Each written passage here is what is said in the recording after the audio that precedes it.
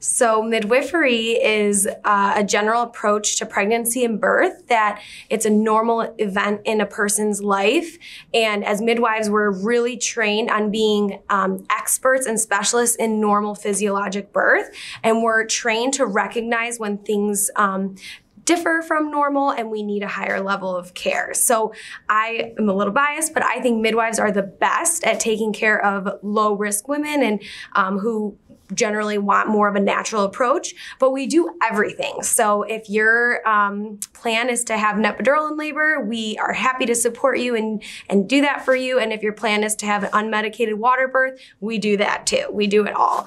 And then, I came to this career because of the pregnancy and birth and delivery aspect, and also ended up falling in love with just general well woman care and being there for a woman through the whole lifespan and all the things that might arise. So yeah, there's a lot more to it than just the pregnancy and birth aspect.